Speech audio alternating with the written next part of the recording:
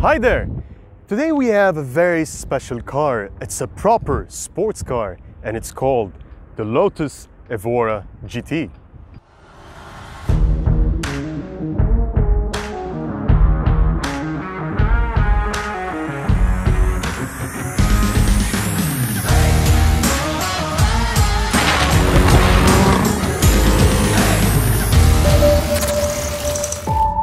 So, the wheels, they're beautiful. It has this matte black color. The wheels in front, they're 19-inch and 235 milli in width. The brakes are from the company AP Racing and they are 370 millimeters in the front. And the wheels in the back, they're 20-inch in diameter and 285 millimeters in width. And of course, the brakes, they're 350 millimeters. So there's something really interesting with the car, which is there's a huge quantity of fiberglass all over the car. We can start with the front bumper over here, and you have a lot of functional air vents in the car.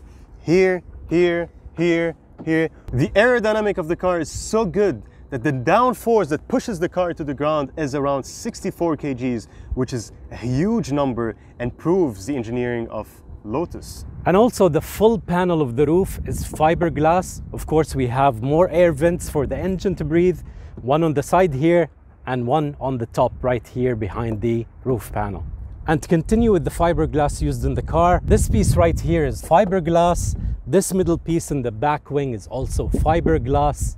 The amount of real vents on this car is awesome, amazing. Like here before the wing, we have another vent to blow the air and move it around the car smoothly. And finally, here in the back, we have this huge air vent as well, made of carbon fiber with a huge real diffuser that all work to increase the aerodynamics of this fabulous car. And speaking of carbon fiber, this whole piece under the number plate is also carbon fiber in the Evora GT. The boot is electronic with the press of a button here. You just pull this thing and you can put here maximum 50 kgs. And there's something else that's also really beautiful that you can see the engine.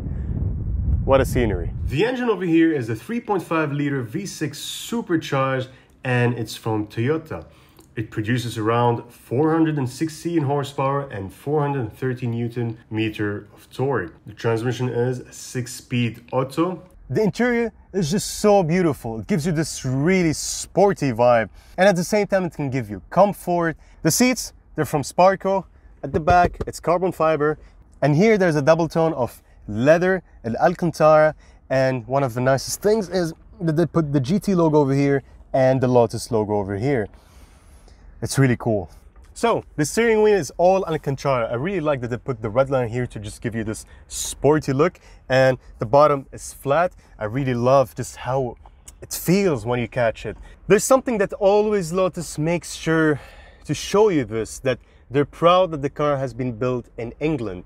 So the first thing you would see is the stainless steel plate, which is written on it, hand built in England by David Hills.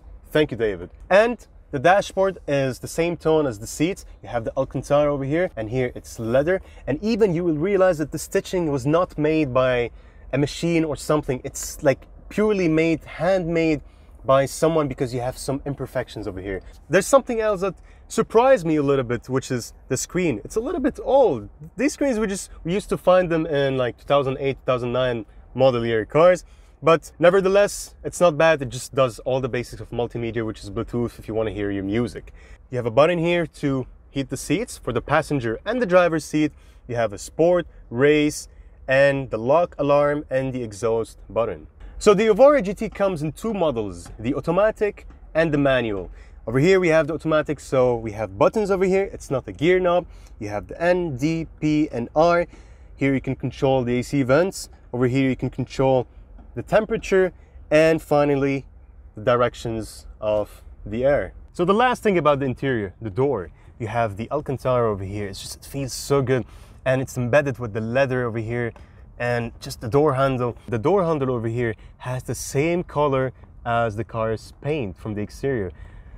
Oh man, this car is so cool. And the side steps over here, this piece is all carbon fiber, and here it's like proudly written Lotus.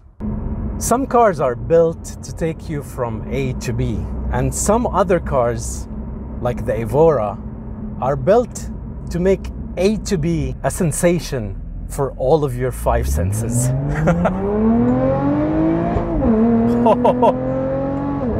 Oh, this thing.